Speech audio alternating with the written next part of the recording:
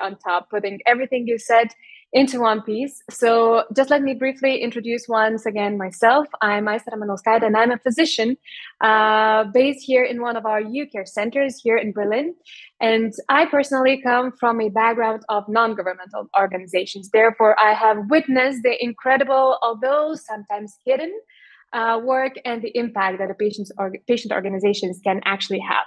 Now, if you were to ask patients, as we have today witnessed, who are dealing with chronic diseases, you would likely hear a resounding chorus that patient organizations are one of the primary pillars of their journey throughout the life with a medical condition.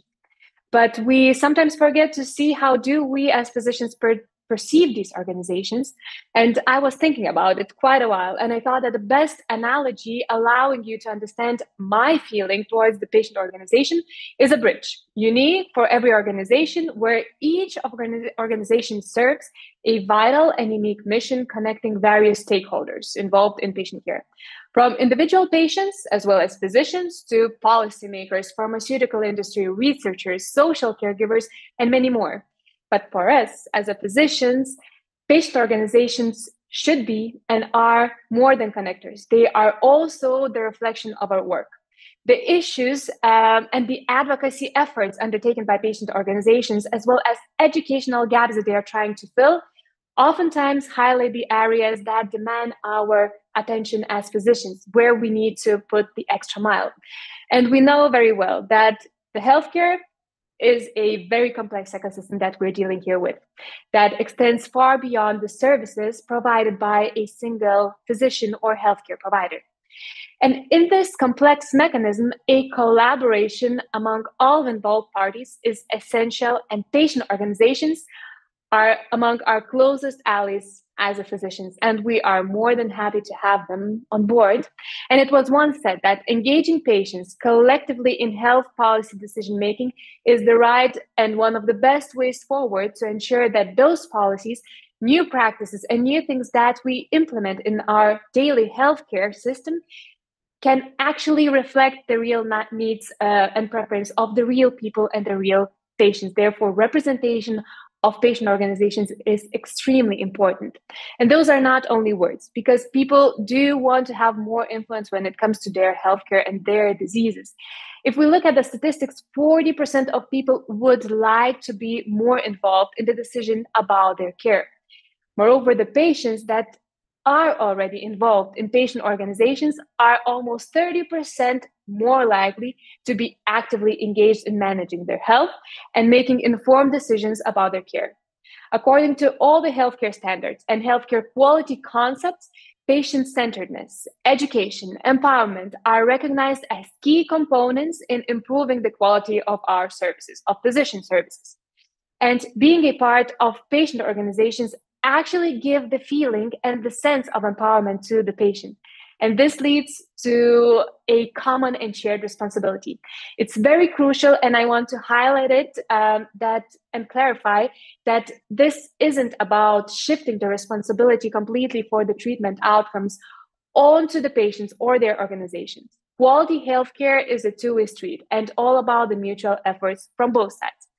We as healthcare practitioners can learn a great deal from the patients and patient organizations, particularly when it comes to understanding the impact of the disease beyond its clinical symptoms.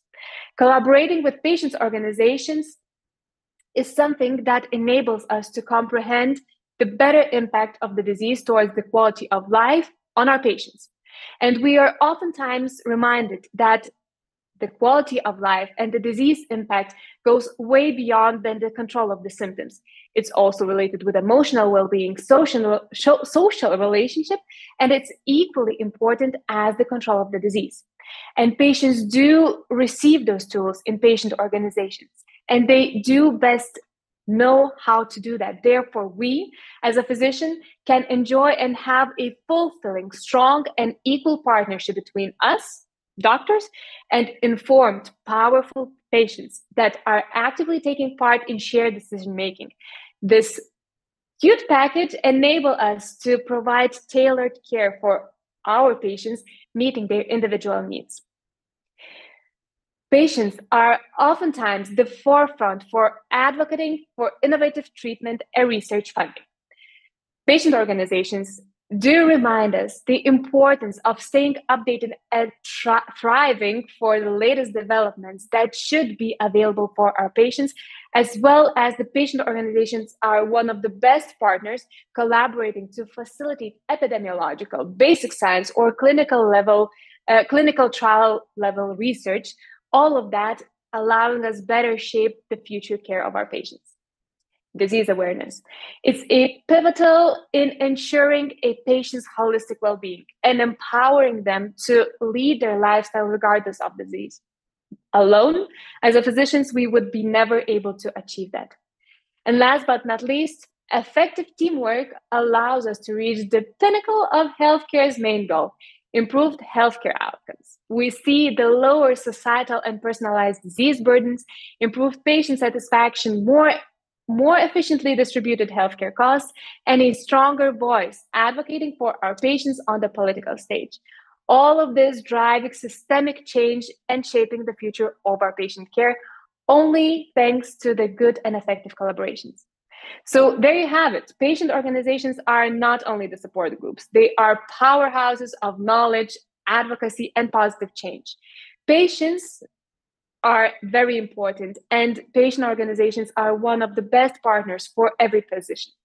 When patients join these organizations, they are not only empower themselves, but also contribute to the overall improvement of healthcare quality, research, and the policy. So as you might already understood, it's a win-win situation for patients and healthcare as a whole. And as a physician, I wholeheartedly believe that strengthening these relationships and fostering collaboration can actually improve more lives and do so more efficiently. And for my fellow colleagues, I encourage you highly to shift your attention a little bit more towards your local patient organizations. Show them to your patients and encourage them to join. You'll see a mutual benefit. I thank you for your attention, and I truly believe that these type of stories, these type of webinars do put into a different type of perspective all the UCARE for You activities. And I thank you, first of all, for my lovely panelists for sharing your experiences.